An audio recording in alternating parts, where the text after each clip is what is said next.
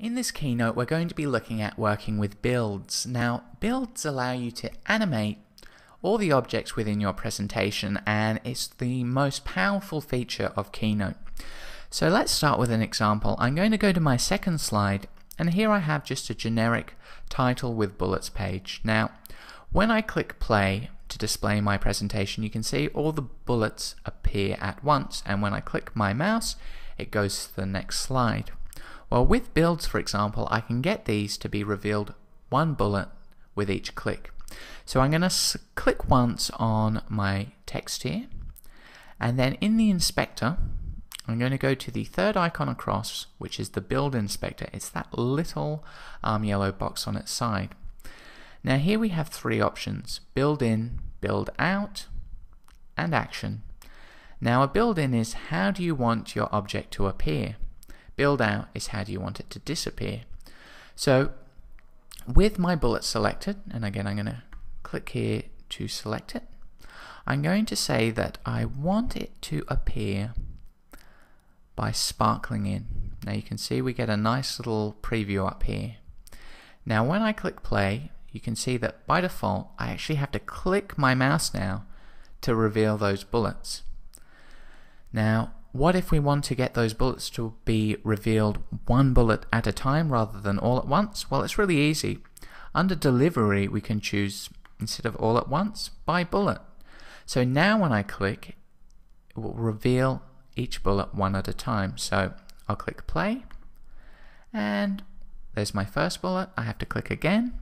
Okay, now this is really good if you want to build tension, talk about one point before moving on to the other. Now again, I'm going to select this. You can see here we have lots of nice options, like we can change the direction of the sparkle. We can get it to go from top to bottom. And I'm going to click on the color and change it to a nice blue sparkle so it stands out.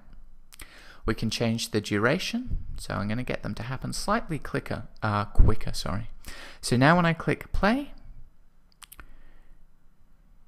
there we go, that looks great. Now the next thing I want to do is get these points to disappear. So I'm going to click on build out. Here I'm just going to get them to fly out. So as you can see, they all disappear. Now if I click on more options, it actually shows you the order of things, and this is really powerful. You can see here that the first thing that happens is our first points revealed, then our other bullets, and they are revealed by clicking. Just like the transition, we can actually set them to appear automatically. Then our bullets fly out. So if I click play, I've just animated it to reveal each bullet with each click. And now when I click again, it builds out and flies off the screen. I'll give you one more example of how we can add a build to an image, for example. Let's say I want my image to start on the left-hand side of the screen and then animate across it. So what I'm going to do is I'm going to position my image there, and then in the build inspector I'm going to click on action. Now the effect I want to apply here is a move. So automatically it adds me this point that I can drag to my end destination. So I'm going to get that just to move across a little bit, so about there. Now you can choose how long it will take, so we can adjust the duration. So we can have a very slow move across the screen.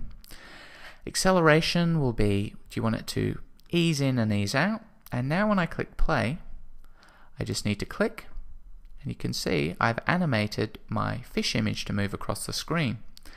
Next thing I might want to do is have it scale. So after it's moved across the screen, I'm going to click add action.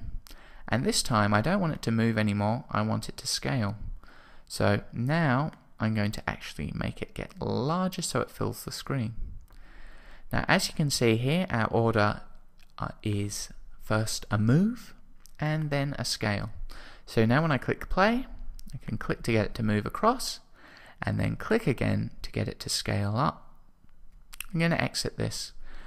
Now I might want my scale to occur automatically so I don't have to click, so I'm going to start the build automatically after build 1 has occurred, and I don't want there to be any delay. So now when I click play, I'm going to click once, moves across, and then automatically scales up.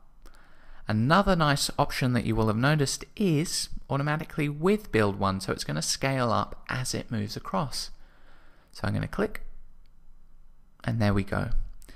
So that's just a quick introduction to builds. The real power will come through actually playing around with it, and suddenly it's just going to click and you'll be able to realize how you can animate planes to fly across maps and all sorts of cool stuff. So that was a quick introduction to builds, and we'll do some more advanced podcasts later.